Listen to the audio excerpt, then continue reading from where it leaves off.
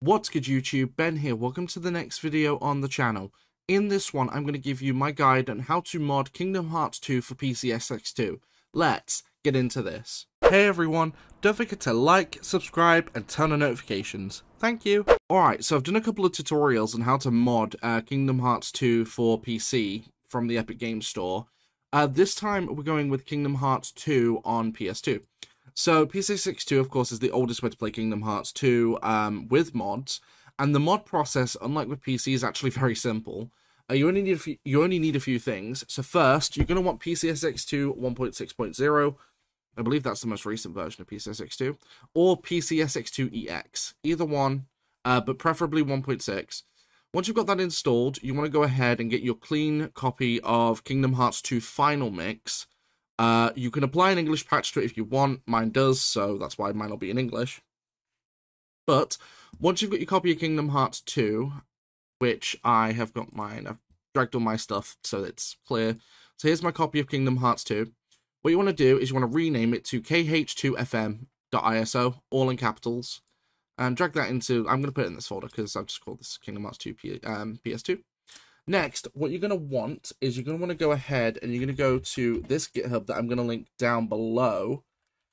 But it's what's called the KH2 Final Mix Toolkit. Now, the KH2 Final Mix Toolkit is this. It's a GitHub page. So again, you can just download it from here.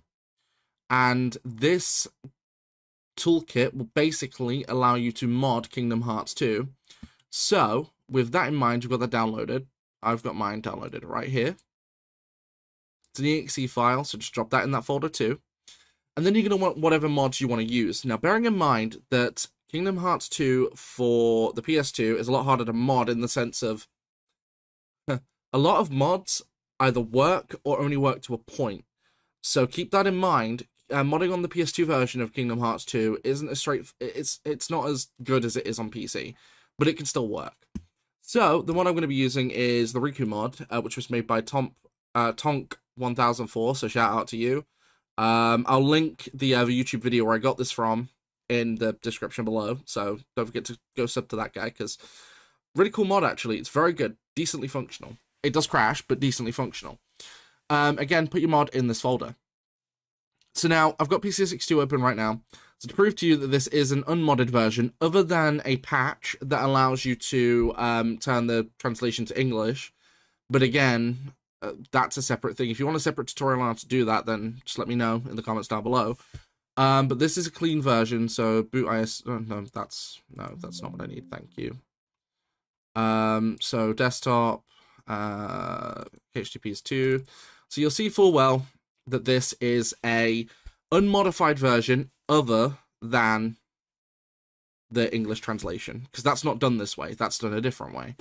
But it's also the best way to do it too. In fact, it's been a long time since I last played the PS2 version, because I've just been using PC, because KH2, what I've been playing is randomizer, and you could do it on PS2 as well, but I prefer it on the PC version. Okay, so we'll load up one of my save files. Let's go to this one. We're in the IO Communications Tower. So we'll load up, and it'll look normal.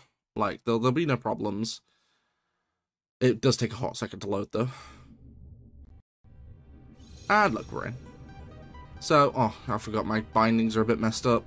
Because, well, my sensitivity's a bit messed up. But yeah, this is basic Kingdom Hearts 2. You know, no changes. Everything's the same.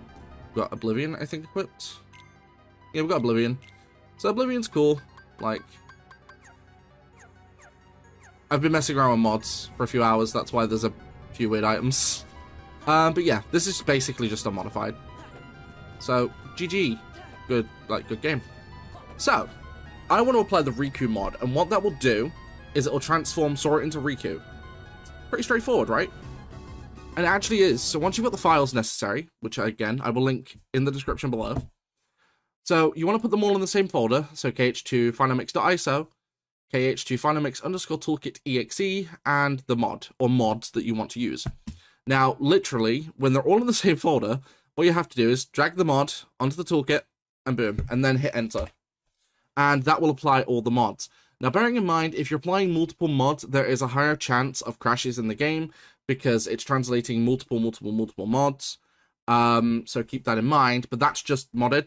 So if I then go back into here, and it's also created a new ISO called kh2finamix.new ISO, that's how you know that this is the modified version. So, if I go into here and go to ISO selector, give it a hot second to load, because now I've created a new thing, and is it gonna, oh, browse, thank you.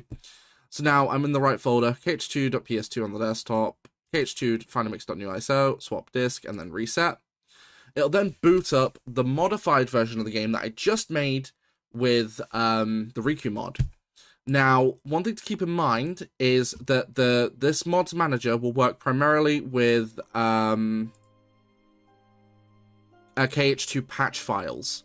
They have to be these kinds of mods, otherwise it won't work with this. The OpenKH mod manager can work for PS2, but only on very selective mods like Randomizer.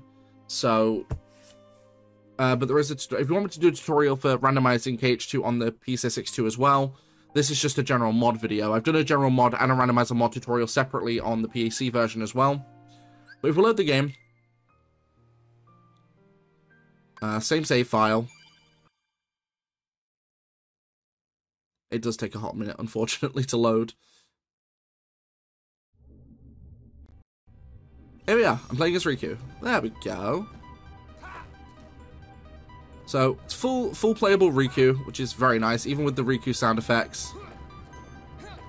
And when you go into drive forms, it also changes his outfit, so it's kind of cool.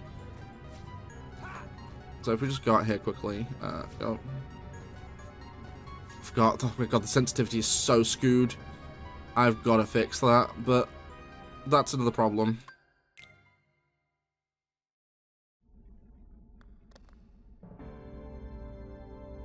But say, for example, right now, if I go to limit form, it will change my outfit. It's really cool. Ah, no. Alright, I need... Oh, no.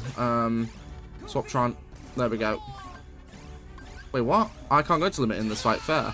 I thought I could go into limit form. Apparently, I can't. Okay, cool. Never mind. But yeah, that's basically how you mod KH2 on PCSX2. So if you want to see more like this, and if you want to see a tutorial of how to do randomizer on PCSX2, let me know in the comments down below. Don't forget to support the channel further if you want to by becoming a channel member from as little as 99 pence per month here in the UK. And don't forget, I do live stream. When I go live over here on YouTube and on Twitch and on Kick, all at the same time. So depending on which platform you prefer to watch live streams on, if you want to watch them here on YouTube, don't forget to subscribe and turn on notifications. If you want to watch me on Kick or on Twitch, don't forget to follow me on those platforms. Those links are down below, and don't forget to enjoy yourselves. Have a good day. Thank you for watching today's video. You can hit the button on the right to subscribe to the channel. You can hit the button on the left to watch the previous video. Don't forget to like and comment on this video to help boost it in the algorithm. And don't forget, you can also support me further by becoming a channel member. Thank you again, and I'll see you in the next one.